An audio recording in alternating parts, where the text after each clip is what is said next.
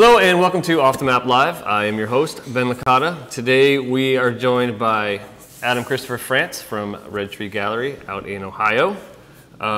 He's a third generation tattooer. He specializes in bioorganic tattooing and a little bit of tinge of the sci-fi-ness as well. He's going to be joining us soon here at Off the Map for Sci-Fi Week. Here he is, Adam France. Hey man. Hey Ben, how's it going? It's going well. So now you can see me and you, and right, it all works out good. Yep, everything's working well. Well, welcome to the show. I know we tried this before and it kind of fucked up horribly, so... we did our best, you know, technology. I think it'll be all right now. Good deal. So I read that you're a third generation tattooer. Is that actually true? Well, yeah, of course. My grandfather was a tattooer, you know, straight out of World War II, and just came back to like central Indiana and just tattooed a bunch of people forever out there until he died in '79. So was he doing like traditional?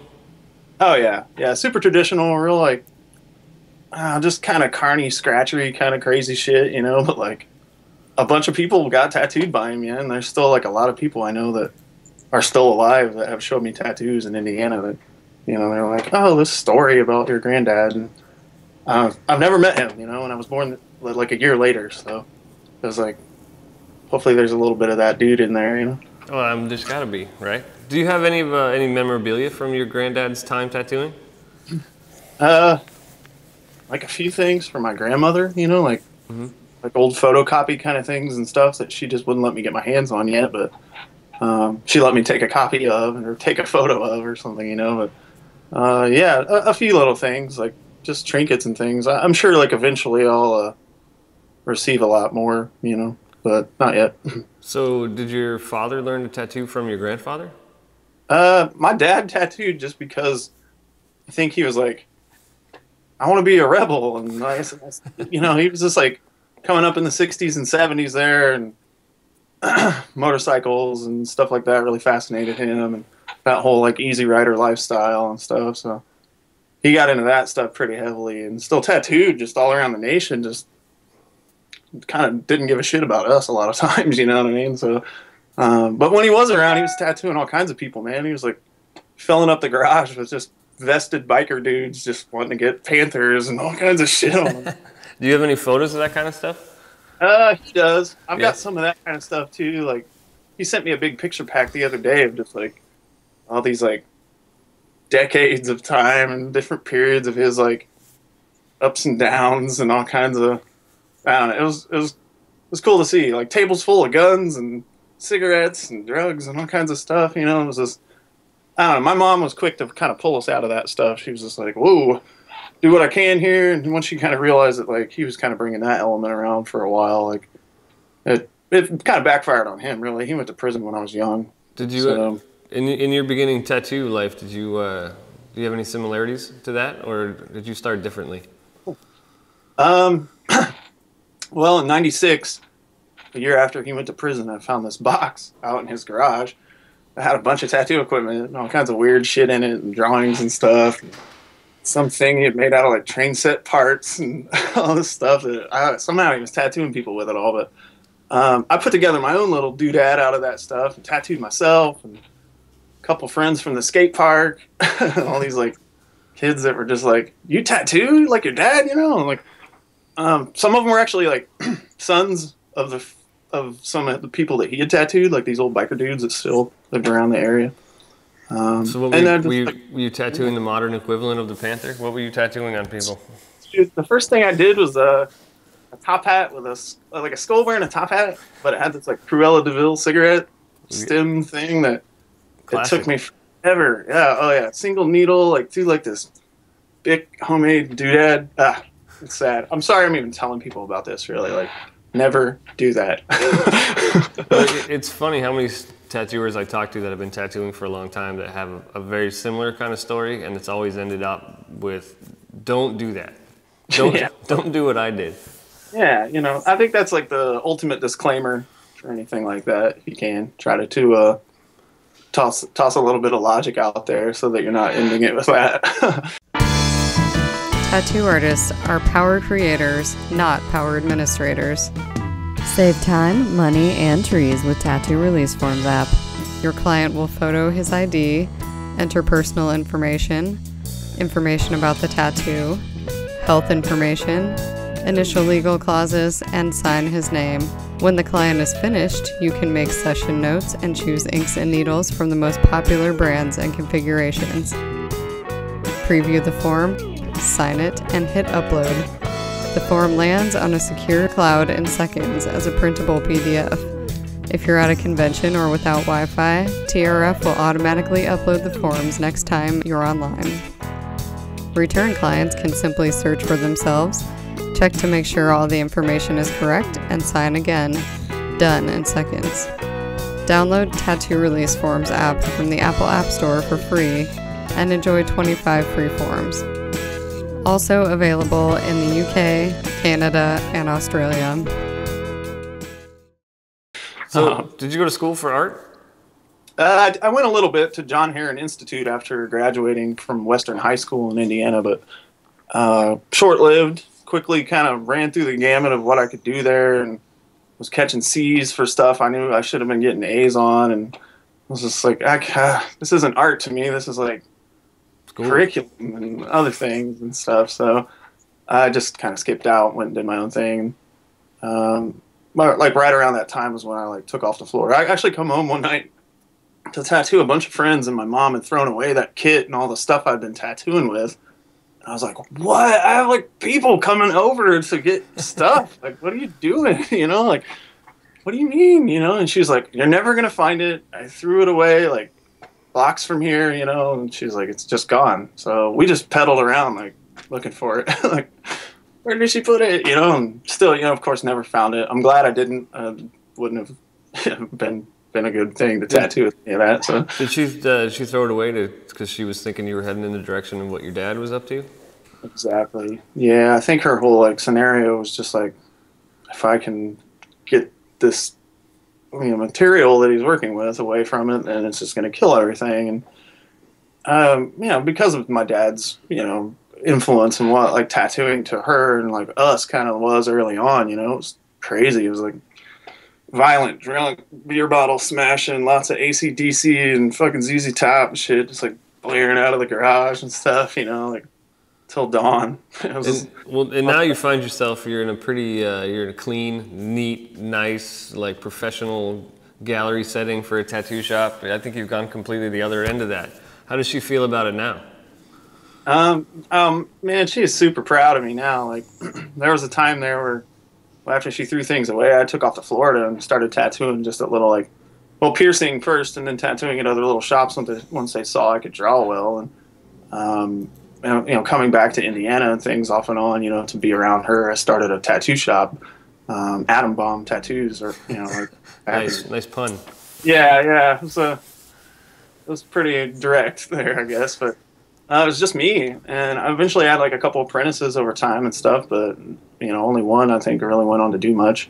And you know, it was just like cool for her to be local and still see that I was kind of like, you know, pulling a good crowd around there and kind of changing the way like tattooing was like looked at in Kokomo, and like, I don't know, it was good for her. Like she actually got tattooed by me. Actually, my dad had done a little like thumbnail heart on her butt, and her new husband hated looking at it, so it's a butterfly now. So you tattooed your own mother's butt? Yep. Wow. Well, that's good. I'm glad she's happy. Yeah, me too. Yeah, I'm glad they're all happy. Yeah, sure. man.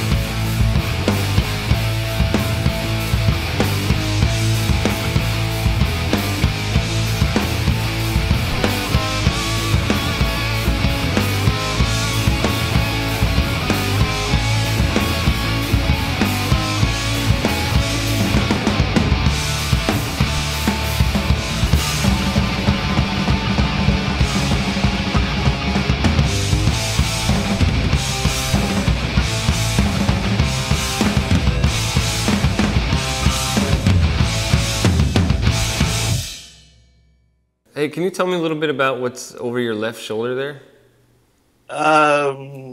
This? Yeah. Sculpture stuff. Just bio stuff, man. I've been trying to like make things I can take pictures of and try to get all these like reference photos and eventually like learn how to do sculptures better over time. What led you to do bio? And what is bio to you? Bio to me is just being able to construct whatever I choose from reference material and ideas that I have in my head from things I've looked at, like plants and animals and other creatures and, space and alien kind of references and things, and just I stir all that into one big bowl and try to make a new thing out of it each time that hasn't been done before, at least by me or by somebody else, directly. So it's a tough thing to try to make new stuff like that all the time, but it's a great reward, when you actually can pull that off. So this is going to try to like somehow help get towards that goal, towards, at least understanding like the tangibility of it. Like I can put my hands on that thing. I can put the light anywhere I want. It's not like just taking a photo or trying to draw something in a 2D realm and giving it a 3D effect. Like I could go the other way, start with 3D and back up and see if I can make something cool for people eventually. So it'll kind of helps you see what's on the other side, what wraps around. Like, so when you're tattooing, you can kind of envision what the other side looks like, even though it's not a thing that ever really existed in reality. Yeah, sure. Definitely taking a lot of reference from like, of course, Guy and like some of his earlier sculptures and things for like the Mind Tree things and stuff like that. And then Carson Hill, I was getting tattooed by him a lot, and he builds just crazy sculptures all the time. I don't think he even posts half of them. And I was just getting tattooed there and looking at some of the stuff he's been working on. I was like, "What's that clay? What's that stuff? Like, what's this?" And he's just like, "Oh, that's this, that's that, that's this." I'm like, I'm buying all that when I get back. Do you think it's important to be tattooed by people that you look up to so that you can kind of learn their way and kind of absorb that knowledge? Absolutely, yeah. I mean, there's other ways to do it, I mean, a lot of people teach seminars and all these other avenues and aspects of, achieving the knowledge that they've acquired and that they're free to give. But, yeah, I felt the best way recently, and really the whole time I just didn't really know it, is just to pay for their time, really, like go and sit with them and receive, the tattooing that you're looking to learn how to do, if that's what you're after. Like, not a seminar is just going to teach you so much, unless they're actually like doing it to you and you're the person at the seminar, like receiving it for everyone else or whatever. Like, you're only getting half of the knowledge there. Really, I feel like there's a lot of things that are taught just by like that like pain observation, almost like while your mind is dealing with like ouch, you're also like observing this like person that you've idolized or placed on this other level of like artistic ability that has something to teach you. And like, I don't know, the mind works differently then, and it just like sucks right up like a sponge. Yeah, I would agree with that. And being tattooed gives you like, you're in a level of focus at that point. You are so focused on what, and there's nothing else to do except that. So you can absorb. Yeah. What is a webinar? It's your chance to up your game and improve yourself with new techniques in art, in business, and tattooing. Webinars are streaming professional development seminars taught by the masters of their craft that you can watch in the comfort of your home, your studio, or even on the go on your mobile device. If you have a stable internet connection, you can stream a webinar.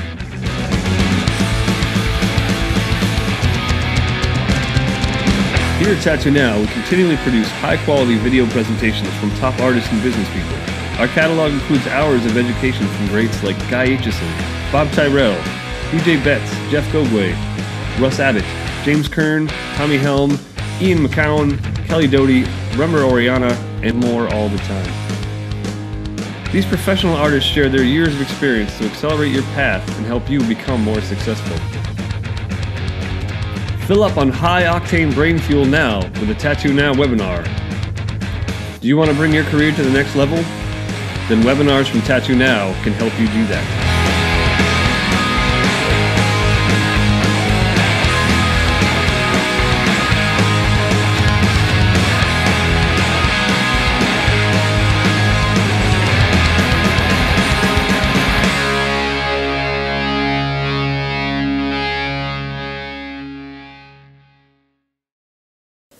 So you're going to be coming up here next week?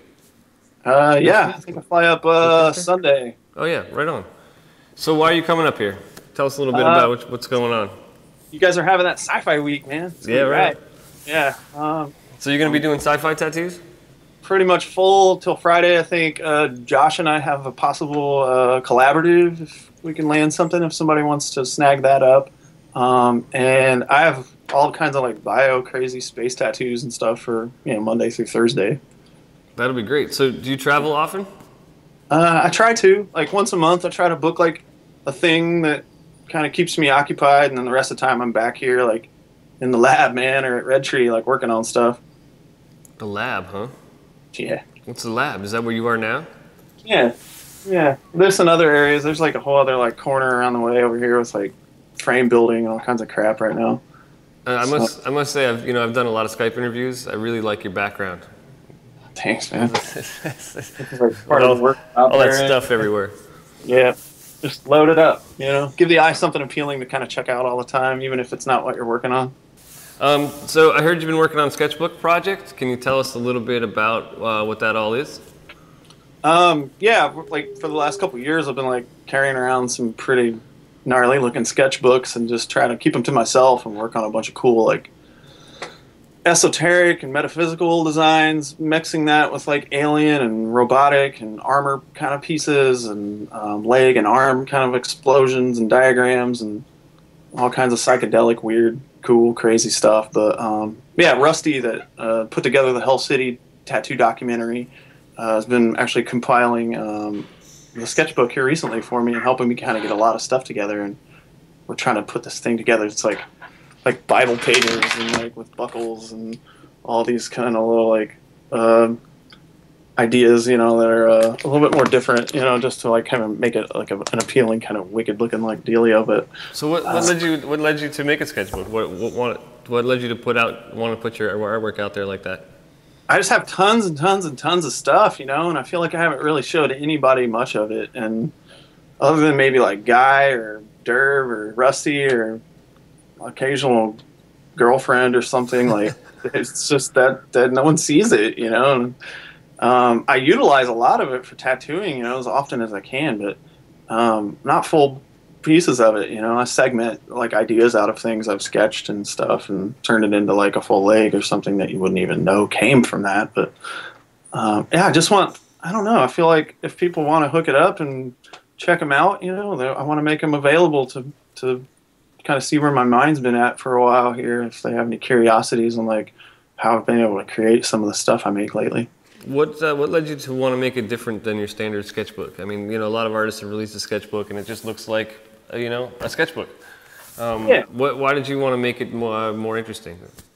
I think the presentation factor of like any book like that and the longevity of how long a book will last, I've got some books on my shelves that I favor definitely, and some of them have made it 200 and 300 years to sit on a shelf right now. And the book is amazing, to this day, except for some of the edges of the pages or something. But the bindings just impeccable, and the bracketry and all these things that they've like done just to intensify like the longevity of it and the appearance and presentation and just like kind of like, I don't know, the appeal of what you're holding in your hand, So as opposed to even some earlier books that I have on the same shelf with, tattered ears and beat up, just like just manufacturing and things like that for what they could get out of it for a cheaper price, and how much I've looked at it. Like, it's just, they've seen the worst for wear, So I want to make something that is just, will stand the test of time and also be a cool thing that people will, want to have in their collection.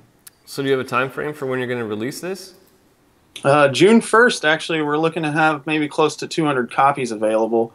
And then from there, we'll kind of see on like another run possibly or something like that. But yeah, 200 by June. Guy Atchison and myself have a collaborative art show coming in New York City at Sacred Gallery on July 6th. Oh, sweet. Yeah, super cool. So I'm trying to have a few of them available there also to kind of, sign and hand off or do a little sketch in for people, on the spot. But Surface and Space is the name of the art show that we have coming July 7th. I'll definitely be there. Trying to get a lot of stuff together for that right now, man. That's like a lot of gravity, man. Trying to make a bunch of cool art to hang next to that guy's awesome stuff. Yeah, no kidding. Do you have you got a website, right, that people can find out, keep tabs on you? Is that the best way, or? Yeah, all travel dates are at adamchristopherart.com. And you can see everything also through redtreetattoo.com and check out even the other artists available there. Cool. I'm assuming you're going to have updates about the sketchbook on there sometime? Absolutely, yeah. I'm currently working on drawing the cover art and stuff for it. So on my Instagram, at Adam France, you'll be able to find like all kinds of cool progress if I can remember to make posts. You got to get an assistant to help you out. Yeah, man, that's been the thing for a while here. I just locating somebody that would be able to handle the same type of stuff that I would do in the manner I would do it is kind of hard sometimes without over instructing. So I'm just it's tough.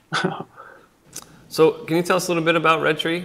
I know it's kind of like a private appointment only place, right?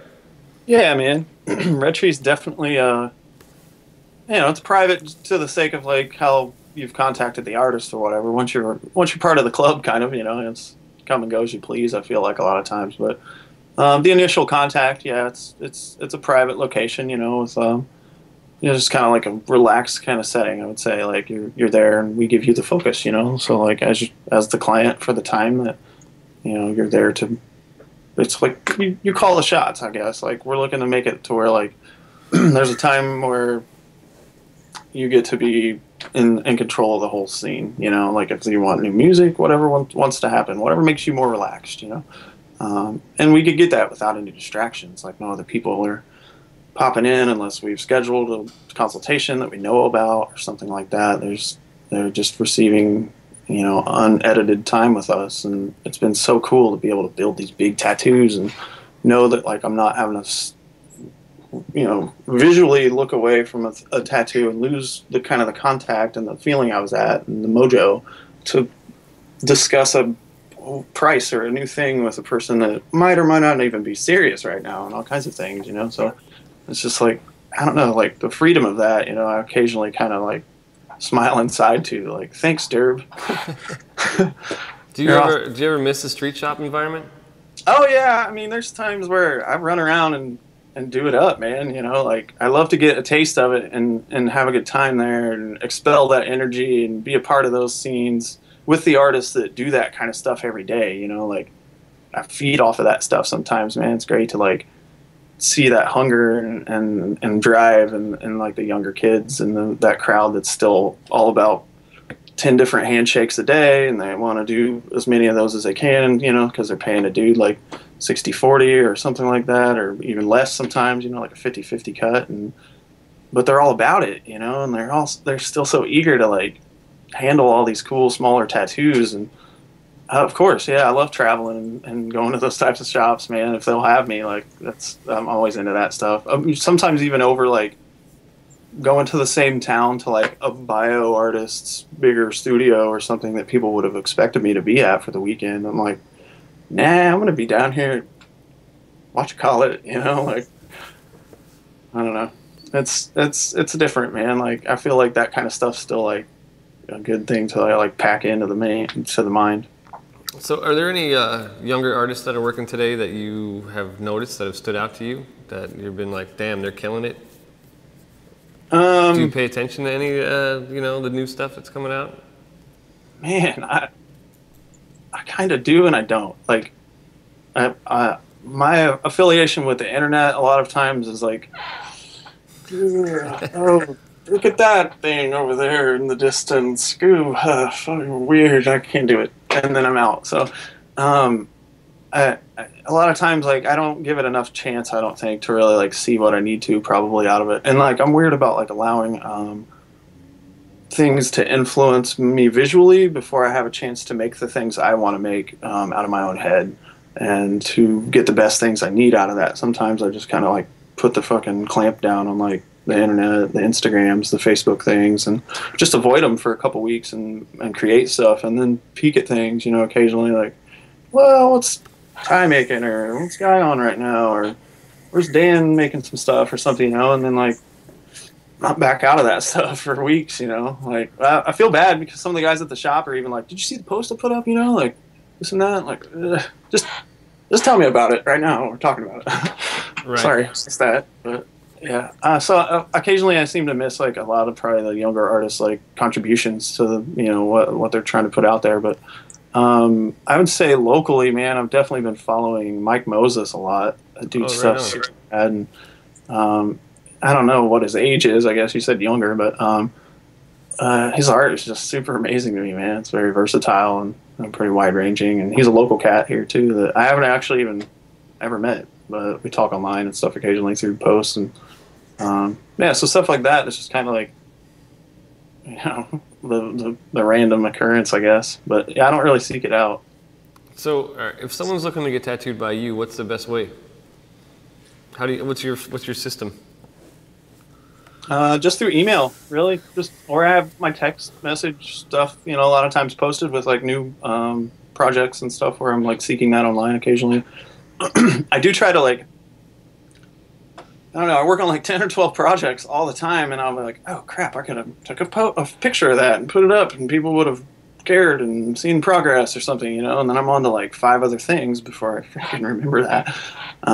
And so now it's just like occasionally I'll put up like a picture of a tattoo or something, you know, and I'm like, oh yeah, I should put this up and, you know, get it out there. And I'll put my cell phone number and things like that on posts like that, you know, where I'm just like, hey, you know, not to let people forget, you know, you can still hit me up. But I stay pretty full these days. I'm feel like I'm pretty lucky to have a good full schedule with the tattoos I'd like to do, and or pretty rad clients that I've been able to kind of like have a meeting with, and, you know, just kind of like see what their personalities are like and see if it's something I really also want to invest 40 to 60 hours of my time into, you know, or if like maybe you're looking for another person, or we don't really have like a mesh of personalities, you know, to where like the time and effort would be like worth the trade-off, and like psychic vampire kind of stuff or something, you know. And it's like, well, thanks for meeting me, you know. And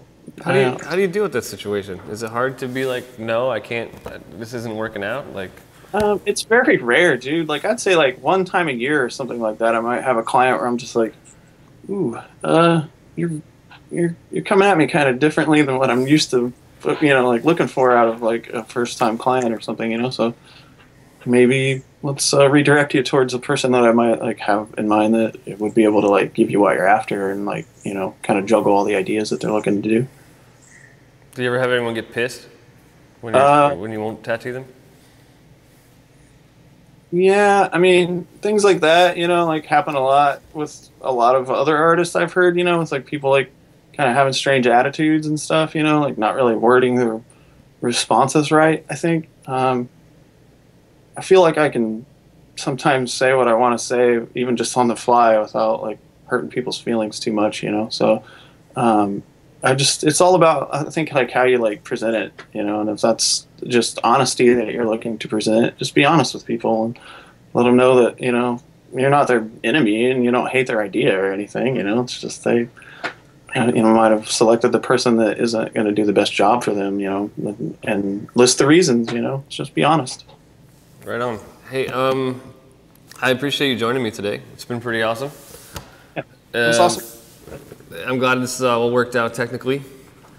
And we'll see you for Sci-Fi Week pretty soon. Awesome. Yep.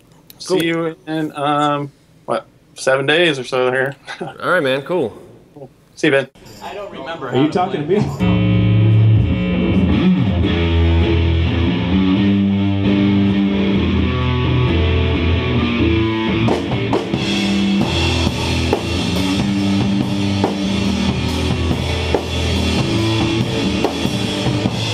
If we stay up here all night, playing fast and loose and ride, we might see tomorrow.